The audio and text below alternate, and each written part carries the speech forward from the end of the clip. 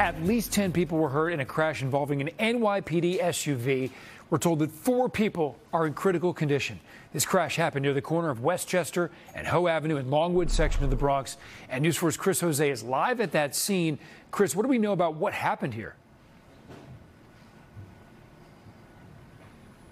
Have been describing the impact from that crash. FDNY telling us that 4 of the victims are in critical condition. You can see the patrol car involved in this crash.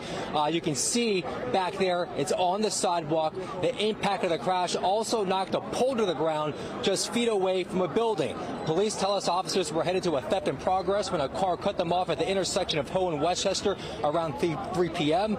The patrol car swerved, ended up on the sidewalk, and hit several people, including a child. It's not clear yet how fast the patrol car was going at the time of the crash, but police are saying there was no chase involved here. Among the injured are 2 officers and the 2 people in the car.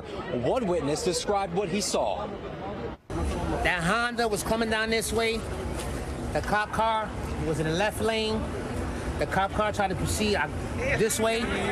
That Honda right there tried to make a turn down Hoe Avenue. The cop car collided with the Honda trying to make the left. And the cop car went straight on the sidewalk, ran the pole over, and ran 4 people over. Were they going fast, or the police car going fast? Yeah, they was going fast.